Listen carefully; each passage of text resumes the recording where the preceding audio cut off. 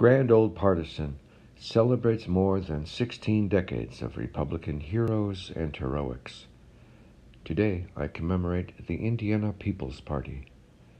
May 1854, Democrats passed the Kansas-Nebraska Act, a scheme to extend slavery into Western territories. Friends of freedom were outraged.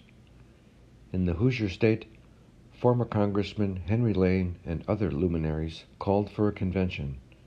He wrote, quote, "We must resist the encroachment of slavery if we would preserve the rights of freedom." July 13th, 10,000 people gathered in Indianapolis at the Capitol building. Though of various political views, they were united in opposition to slavery. The name Republican seemed too abolitionist at the time, so the name People's Party was chosen. This organization won 9 of 11 congressional races.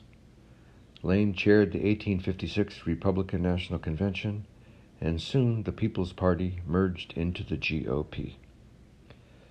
Back to basics for the Republican Party is my civil rights history of the GOP.